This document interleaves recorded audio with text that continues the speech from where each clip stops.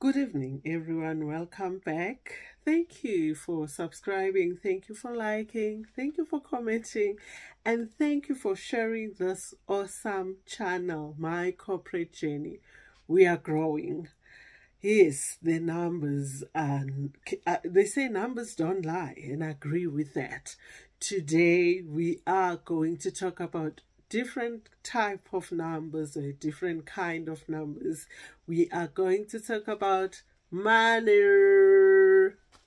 So yeah, this paper, money, makes the world go round. Others says it buys happiness.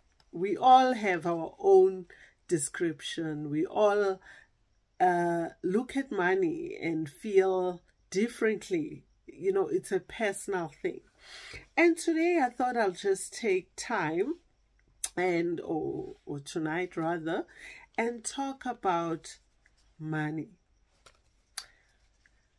Money is spiritual. We work hard for our monies. Others wake up early hours of the morning to exchange their time for money. So it's important that you learn to respect money. And yes, there are ways to invest your money, multiply your money, have different streams of income, manifest about money. Today, I'll be talking specifically about the physical handling of cash. How to attract money, more cash, law of attraction. Not just by saying your affirmations in the morning or in the evening or any time of the day.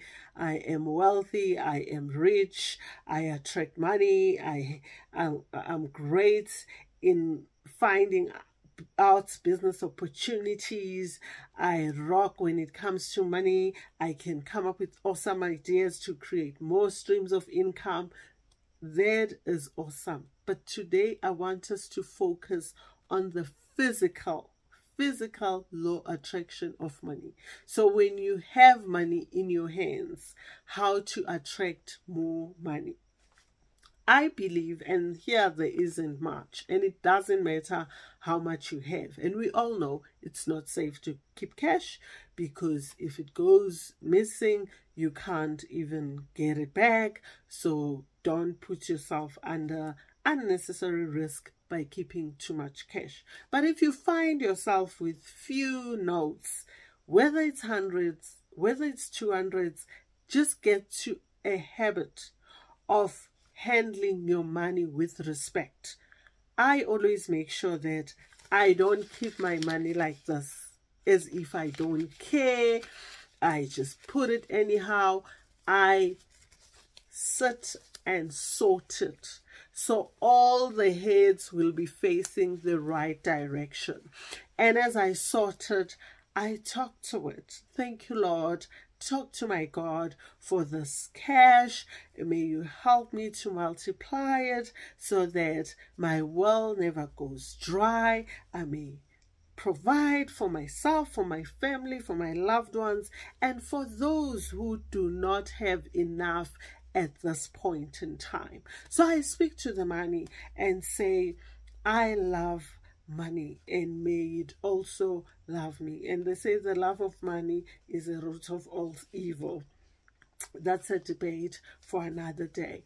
And when you put it in your wallet, make sure you put it with dignity. You put it in such a way that it is not squashed. It doesn't show that you have no respect for it. And what works for me as well is that there's times, or most of the time, I'll just have a note, you know, or just few notes, and I'll put it under my pillow and sleep over it just for a night or so. But I'm not talking notes upon notes upon notes. You don't want to put your life at risk and your family lives at risk. And you will find that even in my handbag, there'll be notes, you know. And others say, even if it's coin, but it needs to be that silver coin rather, In my house, sometimes in a vase or just a holder, there'll be a 20 rand note, 10 rand note. It doesn't have to be this massive cash that you put all over the show, because then you're putting yourself at risk. But have just few here, a few there. Your jackets, have a 5 rand silver coin, and leave it there. It attracts more money towards your life. Don't look at money and fear it. Don't look at money and have negative energies that it belongs to a certain class. It's for certain people and it doesn't belong to you. Money is a means to our lives, you know. So everyone deserves to have money, but it's how you handle it, it's how you speak to it, it's how you perceive it that will set us apart, you know. And it's important also that you don't get to a habit of always declaring that you don't have money, you know. And there's people who tend to say, whenever it's time to contribute, oh, sorry, I can't, I wish I could, I don't have money. Oh, no, I don't have money. I have it. I might not have it in my bag right now, but I certainly do have it. Speak positively about it. Attract it. Because when you always speak negative, it's as though it can sense. I've already said it's spiritual. And it goes very far away from you and goes and like a magnet to those who don't fear it, who don't always declare or that they don't have money, who don't plead poverty, even when they do have, who are always saying, I do have it, I do have it, I keep it, I believe you need to have it to attract more. Speak positive about money. And yes, put it in your bags, put it around your house, but not a lot of cash. We've covered that. And do not always be without a note. You know, you find people that there's people who go for years and say, oh, when was the last time I even held a note in my hand? Have one note at least. Don't rely only on plastics, because how do you then attract more? But we all are different, and you're welcome to share how you attract more money on the comment section. And I think I've covered almost everything. And what I also do when I give someone a handbag or a purse, I make sure I put cash in it so that it attracts more money in that person's life. So if there's someone who has gifted you with a bag or pairs, I don't know, depending on the relationship, the last thing you want is someone to say, what is this one planning to do with my money?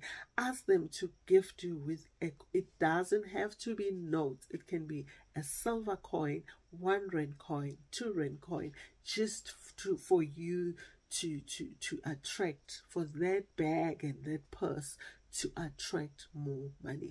And don't carry bags around that are empty to a point of you don't even have a 1 rand in them. And dress up for your money. When you go for your interview, you always look the part. Why then, when you go for business deals, you don't dress up and attract it before the deal is even sealed, you know? And some people say, wear gold. I say, if you don't have gold or you think it's going to be an overkill, just have touch of gold. Even if it's just the earrings, that will be gold. And yeah, for guys, they can find any item that will have a touch of gold. And when you go and have the discussions about money, you already looking the part. You're wearing the gold that you are going to attract, that you are going to look for, you know.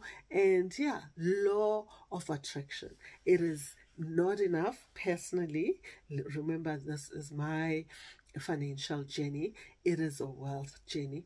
It is not enough for me to just do my affirmation. I then physically take the notes and do my part. And I've been doing that for years. And yeah, some people might turn around and say, do you actually have it?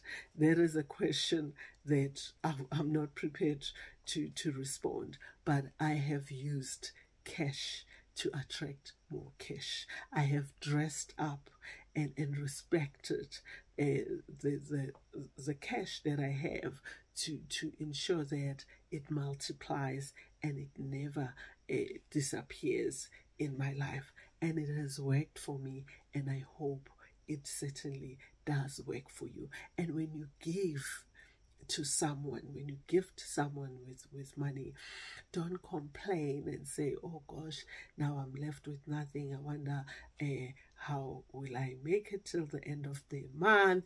Give it and give it and give it wholeheartedly, and stop this thing of saying, between me and poverty, this is the only cash that is left until I get paid. Law of attraction. Always speak positively about money. It will certainly look for you all the time.